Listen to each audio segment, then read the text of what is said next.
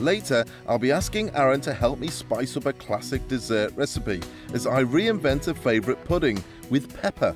But first, I'm going back to being a kid again. I'm making a traditional pudding that's full of flavour and memories of my childhood. I want to rekindle that sense of fun and enjoyment we all remember from when we were kids. In Pateley Bridge, North Yorkshire, is the oldest sweet shop in England, first opening its doors in 1827. If you're looking for true nostalgia, this is the best place to start. The classic ye olde penny sweet shop. Look at it.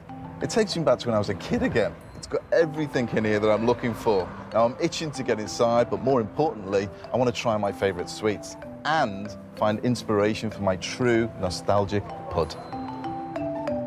The shop is a family business and is run by Keith Tordoff, Paul, and my wife, I'll introduce his wife Gloria, hello, and their son Alexander and his partner Kirsty. Hello, Kirsty there. This is, well, I'm a kid again. You must be a kid working in a place like this. Oh, you've got to be in a sweet shop, absolutely.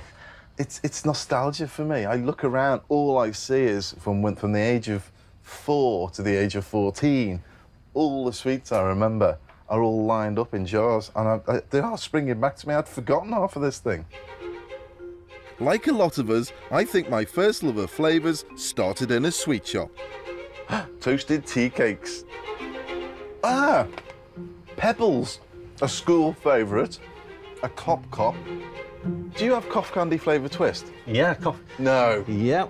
Sorry, I'm like a kid. I really could eat these sweets all day. Which one is your favourite? I've got to say Yorkshire mixture. I'm from Yorkshire, I'm a Yorkshire lad, and it's got a little bit of everything as a Yorkshire mixture. We've got in it obviously the pear drop, we've got the fruit rock, and one thing that's very, very important, every single one must have a fish in it. That's tasty. Now, believe it or not, I'm here to do some serious research, and I want some advice about an old-fashioned flavour that would go well in a steamed pudding. I'm looking for something that's got a bit of kick to it, a bit of character to it, and something I can put in a pudding that remind me of my youth. But I think for memories, it's got to be the sweet peanut. Oh, yes. The smell, if you can smell the actual sweet peanut. It's just like a peanut, isn't it? Yeah. They're delicious, those. Peanut isn't the flavour I'm looking for, but I'm certainly enjoying reminiscing. Now, I'm thinking of another one. Yeah. I'm thinking strawberry. I think it's got to be, for memories, the strawberry bonbon. Oh, it's chewy. It has got that strong strawberry flavour. One thing that has stuck in my mind, one flavour that I haven't hit, and I've seen it a couple of times in the shop, licorice. Now, licorice is one of those flavours and textures that you either love it or you hate it. Yeah. In Keith's shop, he has an array of licorice I can try. And first, I choose licorice bark. All licorice starts here. All licorice starts from the root. They grow the plant itself above ground grows up to about 4 foot in height, and this is then, to get all the licorice products, is actually boiled to extract the juice from it. It tastes like bark. Yes. It does taste like bark. It's like chewing on a tree. Yeah, yes. But then you've got that sort of sharpness coming through. But I want to try licorice that's a bit more familiar. Now, you've got something there which actually is one of my dad's favourites, a Pontefract cake. Can I You can try one, of course you can, yes. Just help yourself. Always got the seal on it, the stamp. Which you can see. What is the seal? The seal was originally Wilkinson's Pontefract factory, and they used to always be stamped by hand, did that. Yeah. And the ladies could do about 35,000 of these per day. Bit of aniseed added to it, a bit of treacle added to it. That's the key thing, I think, is that treacle. Yes. And treacle's been added, and you can taste that now. Yes. When you said it, I thought, yeah, I've got that. This helps me a lot. While my taste buds take in all the flavours, it's obvious that Keith knows everything when it comes to sweets. Sugar came to the UK in the 1700s, but it was scarce and expensive. This meant those selling sweets, known as confectioners, were well thought of. In high society, the confectioner, he was deemed to be the top of his trade. The baker was classed as a mere baker. Hang on a minute. I'll tell you a story about bakers. Mayors of Pompeii were bakers. But with the advent of travel, technology, sugar started to become more readily available and suddenly became more affordable. These days, we don't just want our sweets to taste sweet. Oh no, kids today want something a little bit more sour. I'll show you this one. It's a super sour fizz bomb, but there was a Mark 1, and this is the very, very latest Mark 2. When was this done? This was literally done in the last few weeks. Really? Yes. Oh, that is quite a modern sweet then. Yeah, oh, very modern, yes, yeah. OK. With trepidation, I'll say, can I have one, please? I'll have to give you the warning first that they are at extreme and can cause irritation on your mouth. Really? Absolutely. OK. Is that acid? Oh. The jaw, gone. Oh, you look like you're gonna be sick. That ain't good for a sweet shop. Dear me. That's like, Battery acid. yeah. You could run a car on that. Yes. It feels like it's burning. Yes, yeah.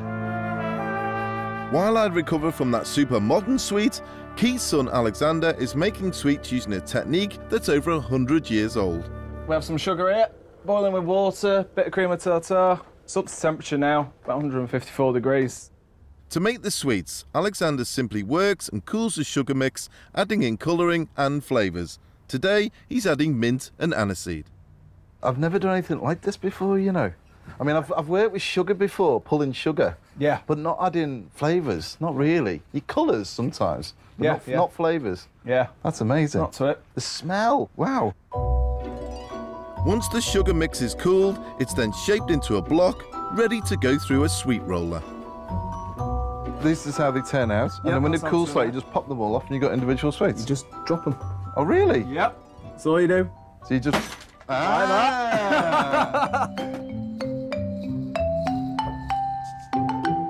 a nice flavour. I enjoyed that. Well, after eating all those sweets, I've finally made my decision on which flavour I'm going to put in my next recipe. It's licorice.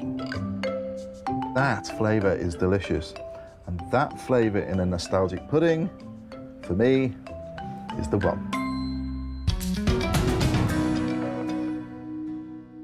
Keith, Gloria, I had such a great time that day.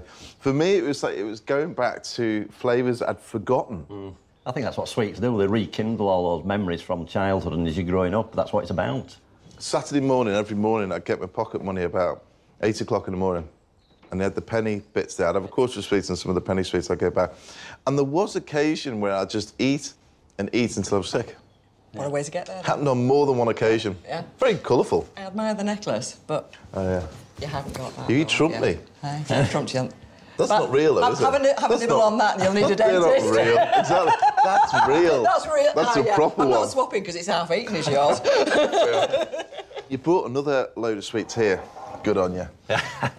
What I'm going to use is actually the licorice. Before you get to that point, Paul, can I just say that we've got a bit of a surprise for you today, actually. Oh, because we've gone to a lot of trouble, a lot of experiments, a lot of research. And I know you weren't expecting this today.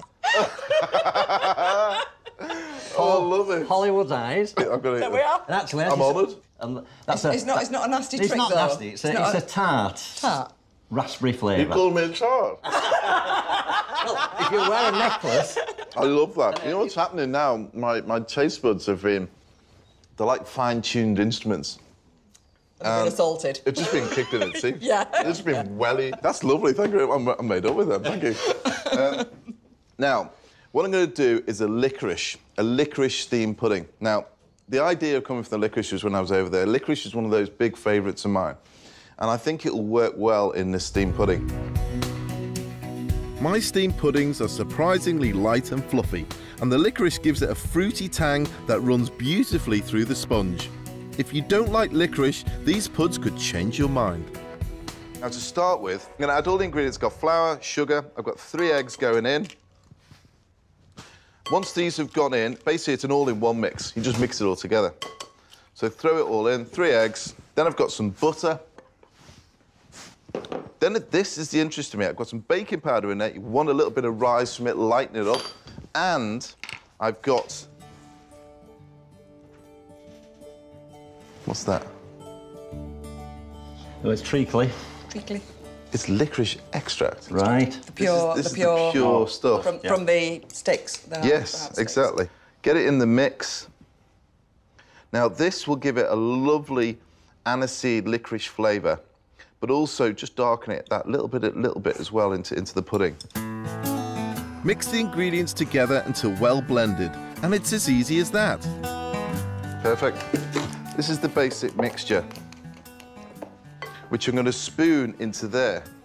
And these are the little pots and baking. I've just buttered the inside of them.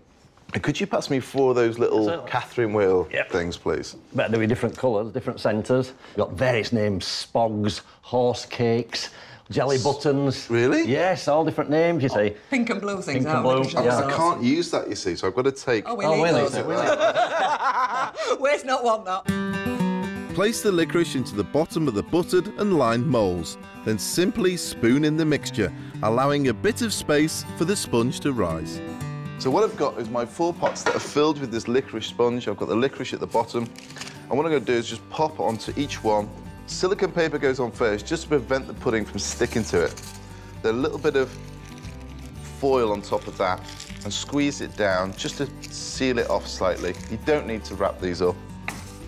So on each one, pop a bit of the paper,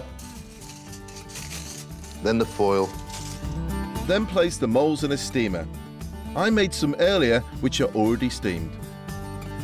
I've steamed these for about 45 minutes on simmer. Now, these are going to pop back in here to finish off. These have been steamed. Now, when you look at this, you can see how it's domed slightly as they've grown in the little pot. Oh, There we are. perfect. There you go. Ah, they've kept their shape.